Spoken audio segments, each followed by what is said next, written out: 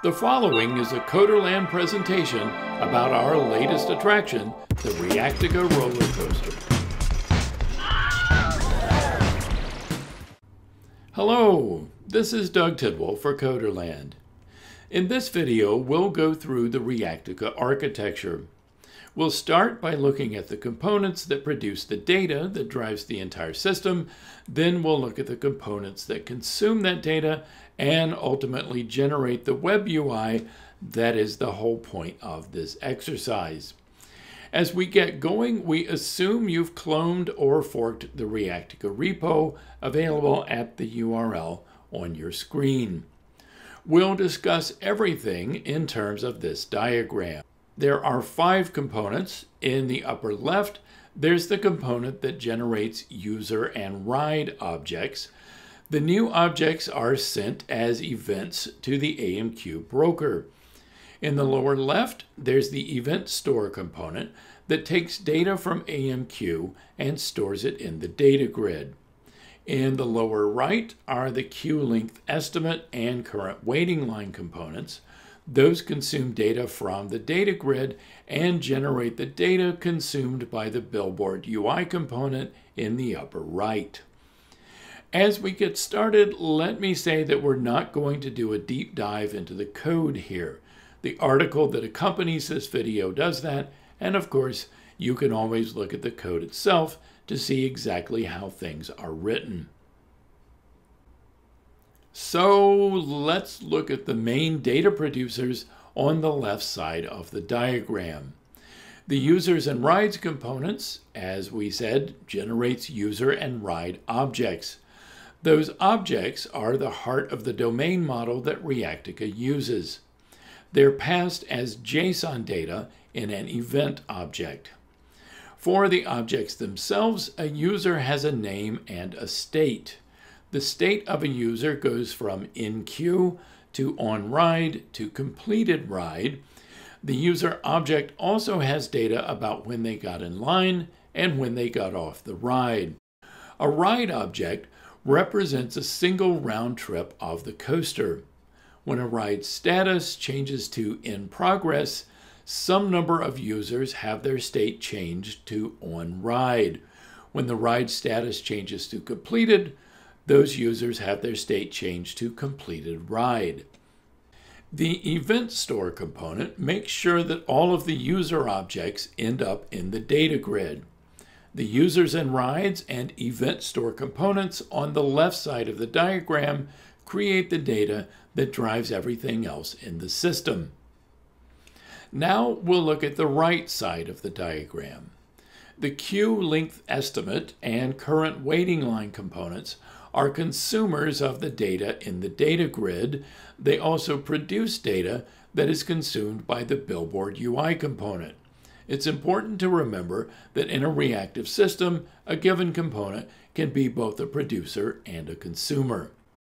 The queue length estimator uses a periodic query that runs every 10 seconds.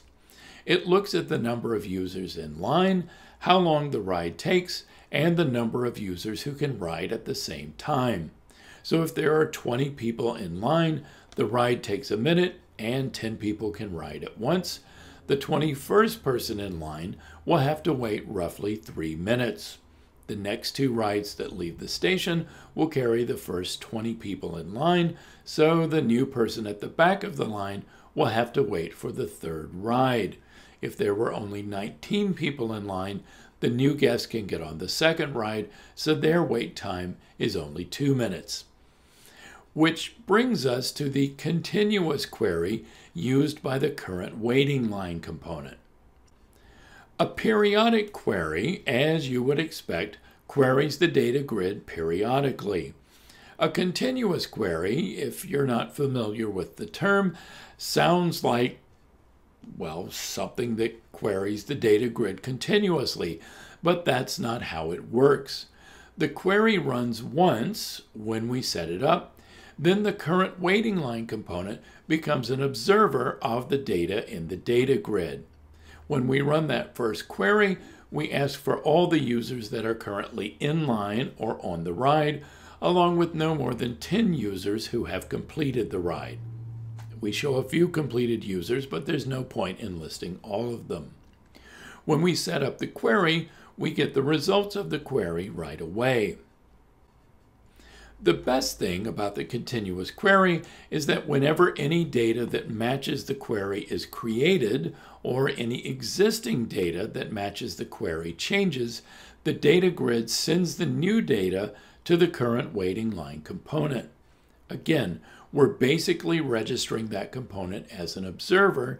The data grid tells us whatever we need to know. It's a great architecture for dealing with asynchronous data in a reactive system. The last component, and the one that ultimately does the work we set out to do, is the Billboard UI. It subscribes to two queues at the AMQ message broker. One queue is data sent by the current waiting line component. The other is sent by the queue length estimate. Anytime any new data about the current line or wait time is sent to AMQ, the Billboard component receives that data and updates its display. We'll look at the web UI in the next video. So that's the architecture of Reactica. Remember our earlier definition. Reactive programming is programming with asynchronous data streams. The components of the system produce and consume data independently, but the system as a whole creates the web UI that shows the current state of all the data we care about.